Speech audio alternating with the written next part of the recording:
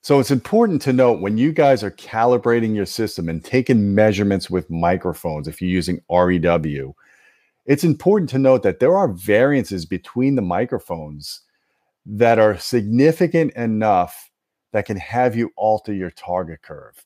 That's what we're going to be talking about in today's video.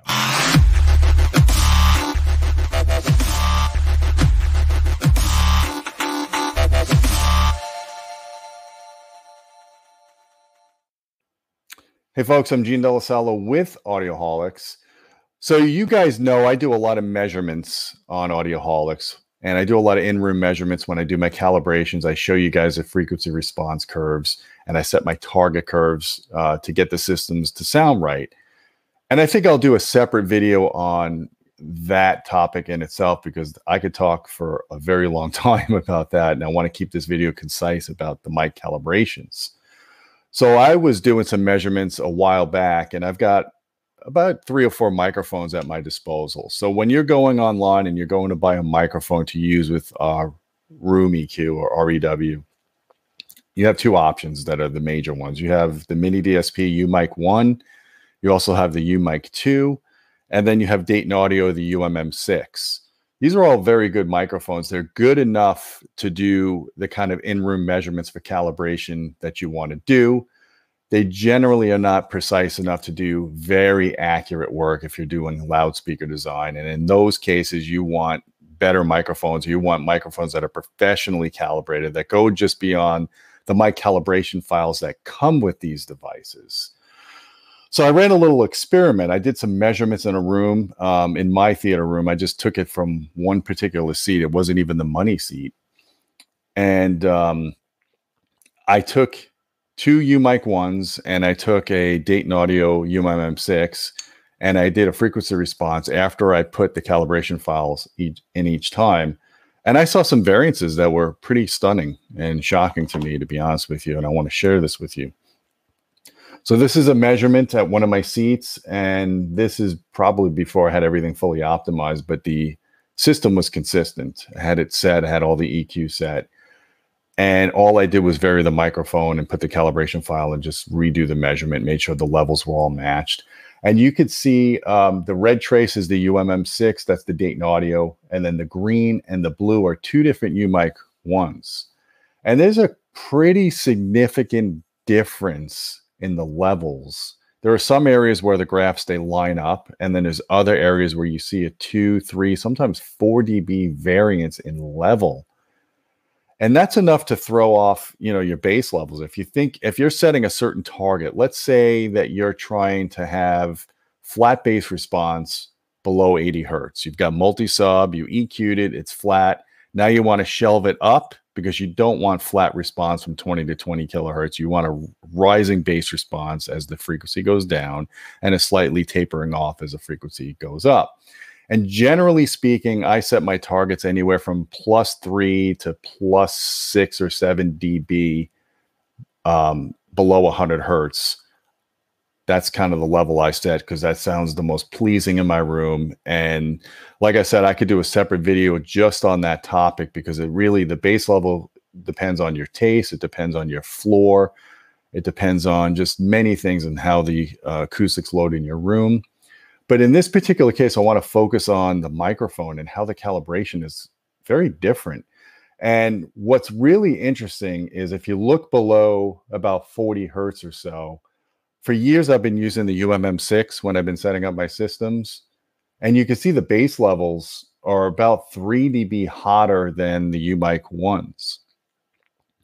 So when I would set my target at +5 dB and I would go and listen to the system, it would sound a little thin. It didn't sound as bassy as, what I would expect.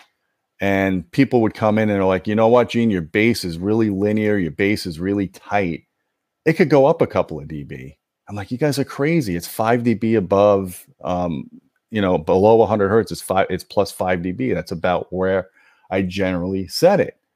Well, I didn't know that over time, maybe this microphone just varied enough where it just got out of calibration. And you could see that the levels are significantly higher below 30 hertz than the other 2 microphones. But what really shocked me was when I went to the U-Mic 1 and the variances at below 20 hertz, just between two U-Mic 1s is about 3 dB. Looks really big here because I zoomed in on it. I wanted you guys to really understand and see the differences. But you can see the green versus the blue trace at 10 hertz. It's about a 3 dB level difference there. There's a couple of reasons for that. Number one, you're always going to get variances between microphones unless you go and get like a really expensive B&K mic, multi-$1,000 microphone with a really precise, high quality capsule, very low noise capsule, and it's professionally calibrated. You're going to get variances. There's no doubt about that. The other thing too is these microphones, the U-Mic 1, the U-Mic 2, I actually prefer the U-Mic 1 over the U-Mic 2, but these microphones below 20 hertz are not particularly accurate because you're getting into a higher noise floor. So when you're trying to measure infrasonic bass, especially below 10 hertz, it's very difficult to get accurate results with this. But it begs the question is, what should you do at this point? Should you trust the measurement and set a level based on science about what people's preferences are for target curves? Or should you flatten and linearize the response, set it to where you think it should be, and then do listening and let your ears decide? And I'm going to tell you it's the latter, to be honest with you. I always make sure I do listening after I do my calibrations. Now, there are options. You can submit one of your microphones into a calibration service and have them professionally calibrated, and it's going to be more accurate than what you get when you buy it directly from Mini DSP and just use the calibration file. I know Matthew Pose has gotten some professionally calibrated microphones, and he had a device that can calibrate them, and as well as loudspeaker manufacturers. In fact, that's what I did with this one microphone I had. Is my friends from RBH had a professionally calibrated microphone. I compared theirs to mine, and I altered my calibration file so I could get similar results to theirs, and I know that it's more accurate as a result. But yeah, I just wanted to bring this to you, to bring this attention to you guys, because a lot of people are not aware of this fact. So if you're setting up a system and you're relying on a certain bass level based just on the measurements of these microphones, just understand that there are variances between microphones. And if you're not using the same microphone every time, that could definitely affect how you do in your calibration.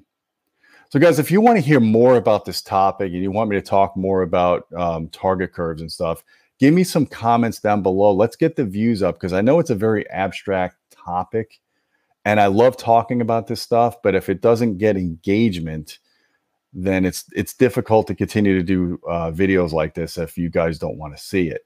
So I really do appreciate the comments. I want to get this, the thumbs up on this. Please share this video. Don't forget about our Patreon channel at patreon.com/audioholics. We appreciate your support. You get direct access to me if you want to suggest video topics. And until next time, my friends, keep listening.